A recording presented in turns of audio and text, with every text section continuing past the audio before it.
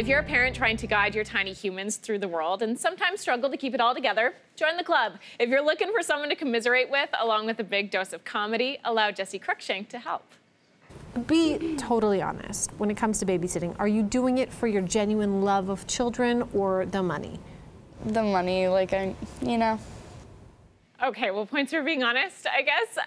That is Cruickshank interviewing potential babysitters in her new show, New Mom Who Dis. Fans and viewers have been following along her pregnancy journey from its Beyonce beginnings to the arrival of twins Diego and Rio, and that journey is continuing with the same candor and comedy that makes her so loved. So Jessi Cruickshank is joining us in studio this morning. Hello. Hi, that was so nice. Oh, Thanks. I didn't write it, our producers did, Oh, but I well, would say all the same pay things. them later. Yes, and you and I were just talking backstage about how exciting it was that your son went to the potty by himself last night. Seriously. So these are the things we get excited about these days. We do.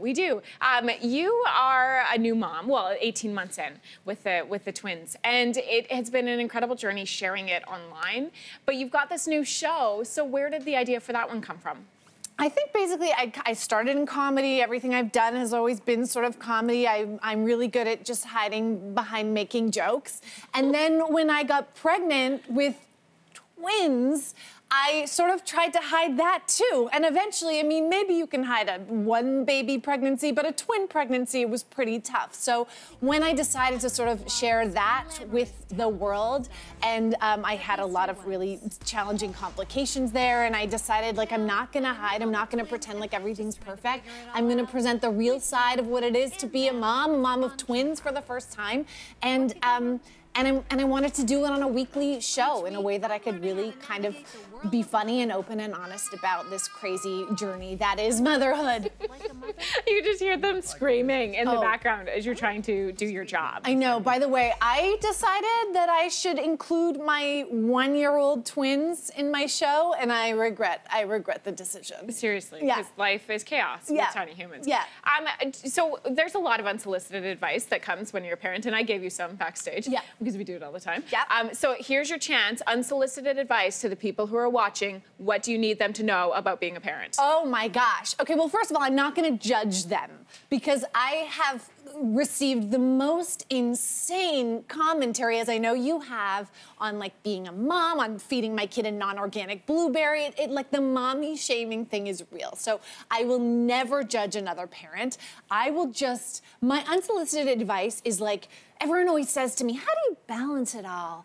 And I'm like, I don't balance anything. I actually don't think it's possible to really have that balance. So don't try to do it all. Just try to do your best and trust that your best is more than good enough for your child.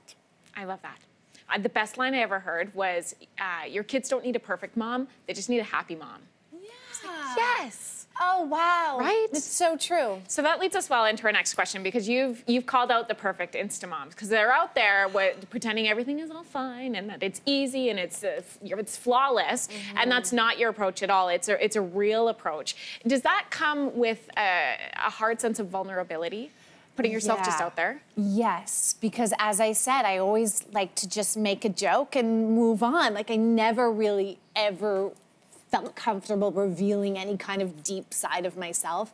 And then I had a really scary pregnancy complication. And up until that moment, I had been posting on Instagram like every other perfect mom, you know? I was like in a cute dress, looking like everything was perfect, and underneath all of that, it really wasn't.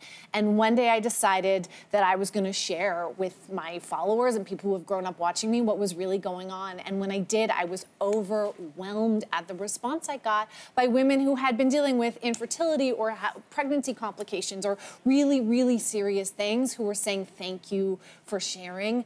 And that was the moment where I thought, well, this is it. There's no going back. Like now I've gotta be real, because there are so many women out there who are desperate for that. And we're so glad you did, Jessi. Thank you for being here this morning. Such a pleasure. So good to meet you. Thanks for having me. Oh my God, you too.